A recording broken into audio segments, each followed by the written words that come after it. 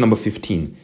The density of air decreases almost linearly with height, right? So it's almost linearly. Very important to pay attention to details, right?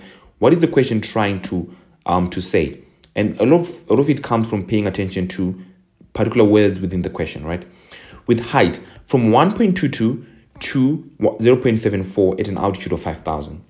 Atmospheric pressure at the Earth's surface on a particular day is 100,000 kilopascals. The value of G between the Earth's surface and an altitude of 1,000 or 5,000 can be considered to have a constant value of 9.7. What will be the atmospheric pressure at an altitude of 5,000?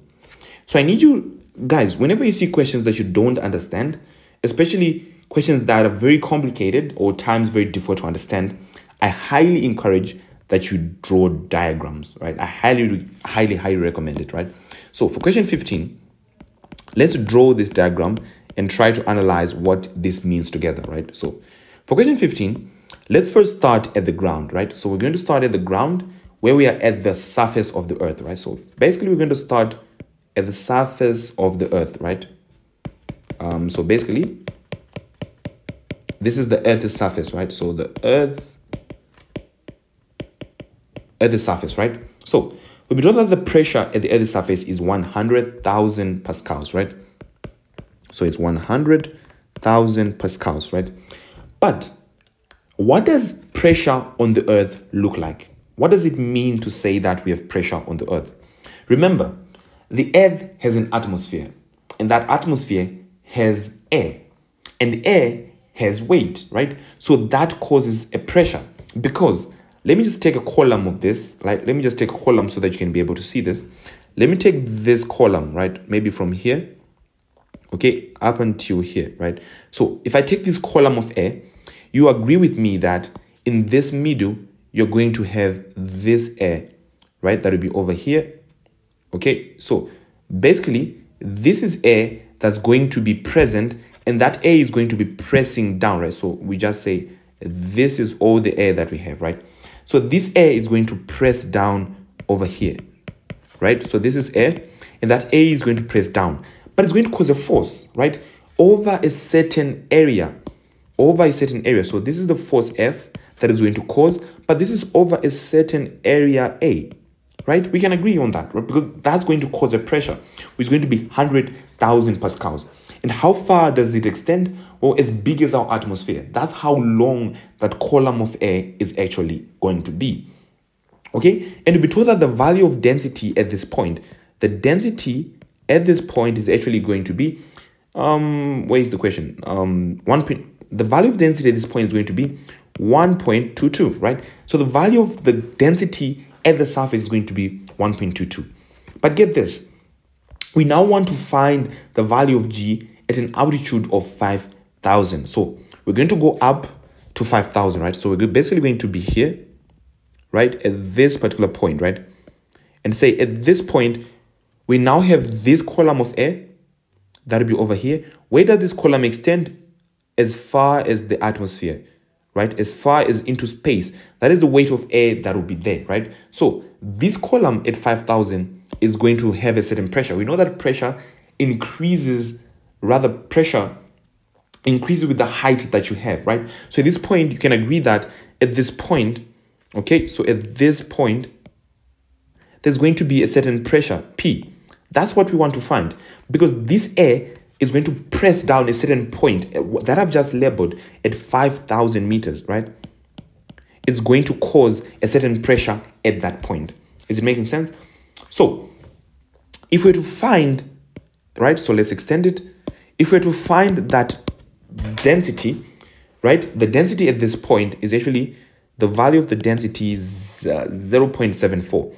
The value of the density is actually 0.74. But I don't know how I'm going to find my value of H. Remember, the atmosphere extends as far as it can go. We don't know the value of H because the value of H essentially is just this height, right?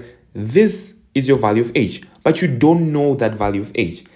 But why am I so interested in the value of H to begin with? Why?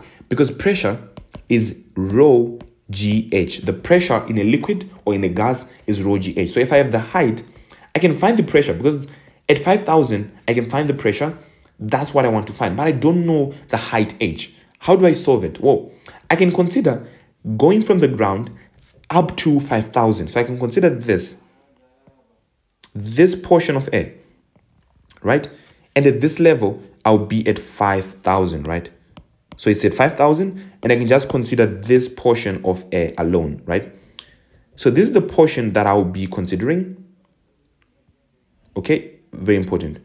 And I want you to get this. This portion is going to cause a certain pressure on the ground, a certain force on about a certain area, right? So you can agree that pressure will be there, right? But it's different from this pressure in the first system because this is system 1, system 2, system 3. You can agree that system 3 has the least pressure amongst all the systems, right? So if I find the pressure in system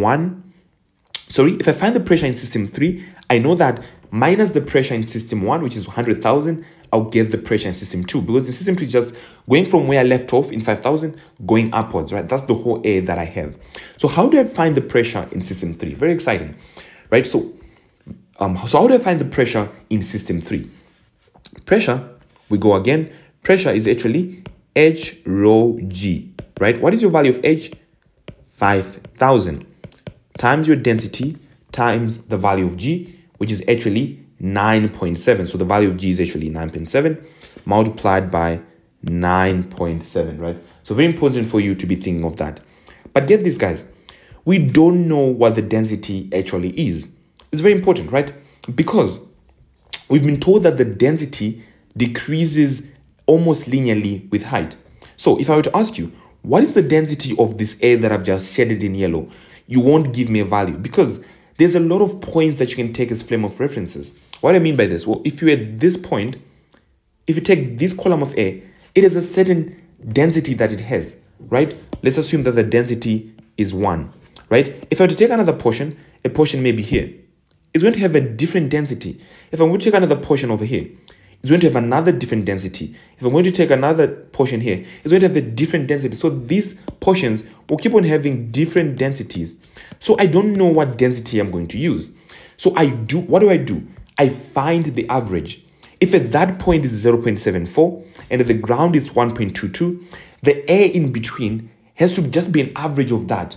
Because on average, I can say, okay, if at the top is 0.74 and the bottom is 1.2, on average, it's going to be 1.22 plus 0.74. So my density, that's going to be 5,000, okay, multiplied by 1.22 plus 0.74 divided by 2 multiplied by 9.7.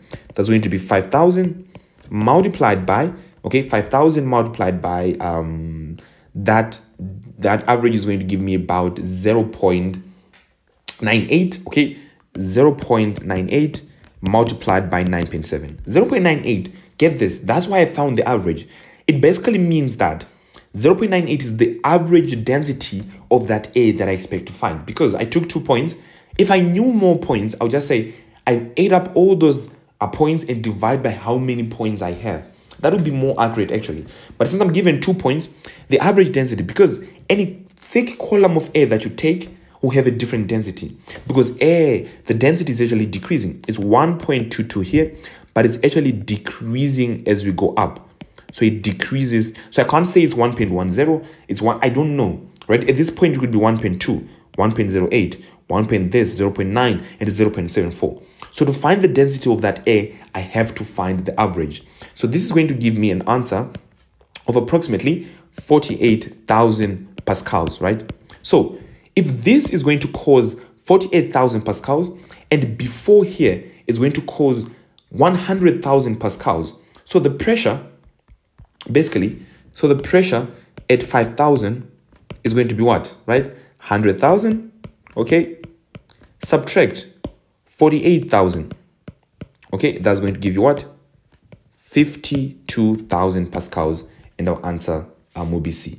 Right? So very important. It was a bit complicated, but if you just understand that pressure differs, right? And the hardest part here was understanding that this is the average density that I need to work with, right? Very important.